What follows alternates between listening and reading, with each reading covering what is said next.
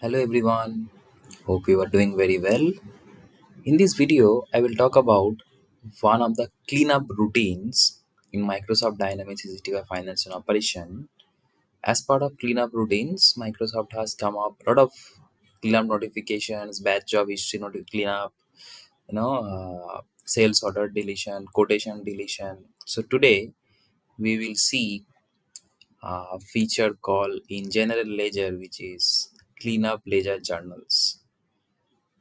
So many of us might not be aware that we can delete the posted journal which we have, like in general journals, in accounts payable, invoice journal, payment journal, right? Allocation journal, periodic journal. So those journal can be deleted even if that is posted. However, we also know that ERP does not allow, a robust ERP does not allow to delete any financial data from the system. So how Microsoft has come up and mitigating this issue in Microsoft Dynamics 365 Finance and Operation. So before we talk about and deep dive into the demo, maybe we would like to see what are the use cases, why we require this. So as there is a company which actually, you know, creates a lot of transactions, a lot of JVs, a lot of financial data, and at the same time they also wants to streamline or enhance, I would say, uh, uh, you know their capacity, like in daily basis. If they process around thousands of transactions, JVs, that means their table is getting huge and database getting huge, and for that they might have to pay extra. So Microsoft has come up with the idea that even if those journals are posted, we can delete those. That means our data capacity get some free size, right? So that the risk will be lower at in terms of the database size. However, the financial transaction still will be there in the system, so there is no impact from the financial point of view. So now we will deep dive into this feature from the general ledger module. We will collapse it in the periodic task. We will see an option called where they clean up ledger journals. We click on this clean up ledger journals.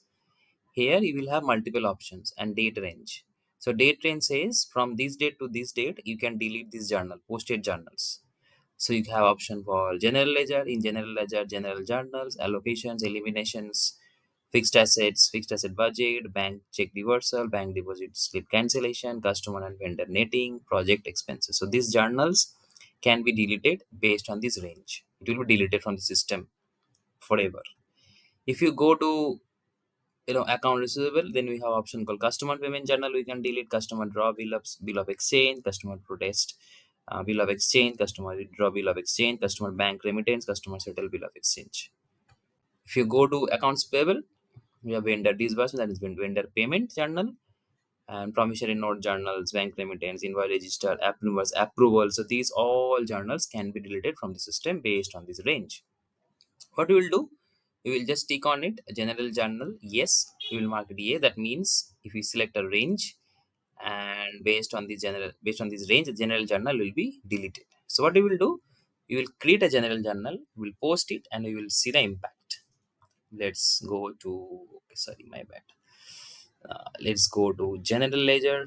So this kind functionality can be used based on the available, like you have seen in account reserve, which can be deleted, right? So those we can also test it. So let's go to general journals, right? And let's create a general journal. Say, claim daily, okay? And then let's create. Maybe my system is slow, so here I will select maybe this bank account USD, debit 90,000, and in offset I will select maybe something, anything. I mean, you can select anything, right? So a WIP others, let's see.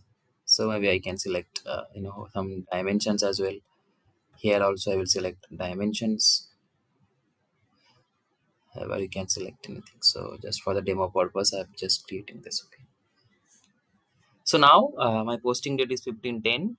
My voucher is this 008. Maybe I will copy it. Okay. Posting in USMF, and I will post it. Right.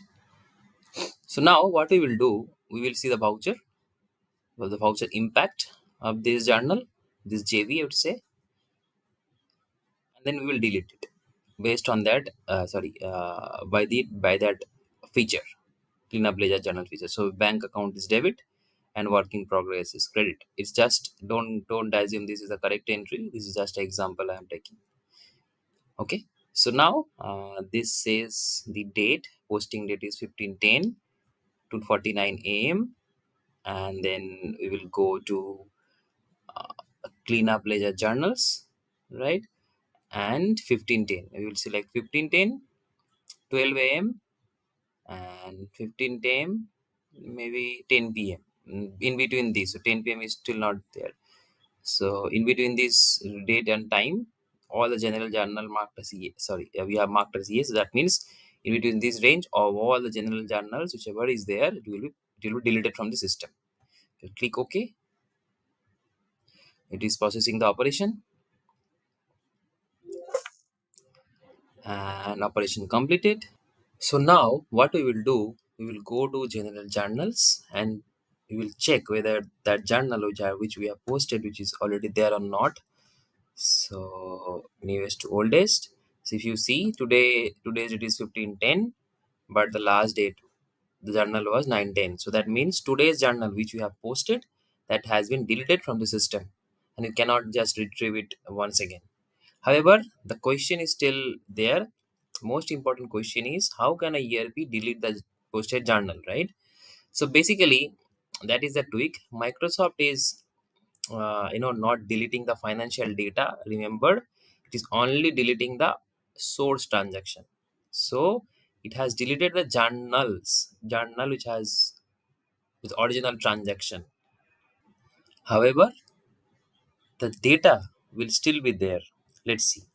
So if you go to voucher transactions, here inquiries and reports, voucher transactions, and then check today's transaction, like say 1510 maybe, or maybe we can just stick to today T, right?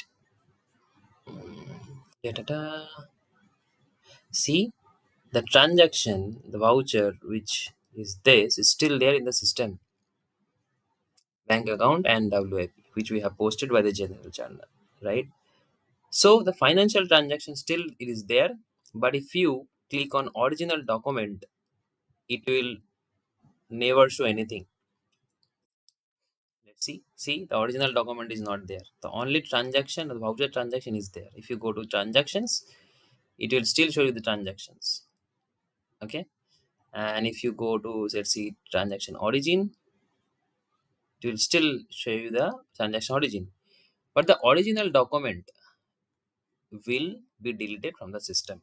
So what it is helping? It is helping the, how to say, it is freeing up some space by deleting the journal batch, the source transaction, but it is still keeping our, uh, is the financial transaction is still there in the system. So there is no financial impact as such, right?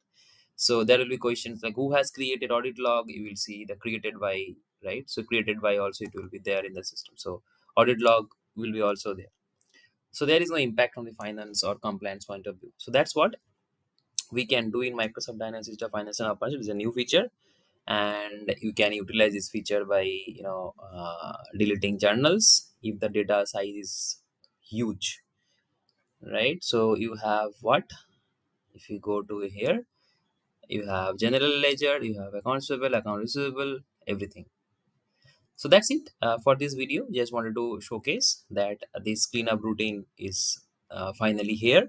You can utilize this as part of your cleanup job activity, right? So thanks for watching. Stay tuned for another video like this. Bye for now.